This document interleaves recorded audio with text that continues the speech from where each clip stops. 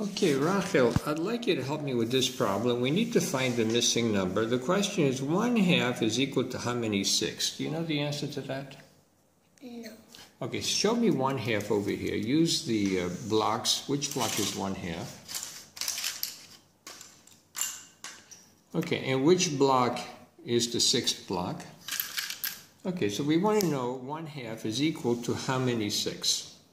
How many of the green blocks do you need to equal the red block? 3. 3. Okay, would you show me how you know it's 3?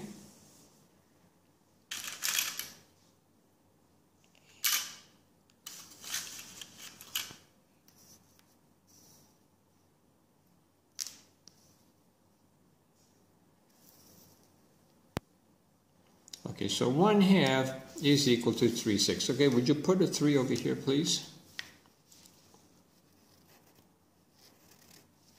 Okay, very good. So now, let's move the blocks and let's look at the paper underneath. Okay, let's look at the paper underneath. Remove those blocks, please, from the scale. Okay, this time we have 3/2 and we want to know how many 6 there are. Would you place 3/2 for me, please?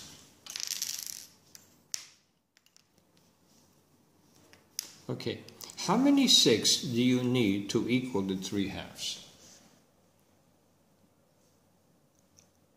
9. How do you know it's 9?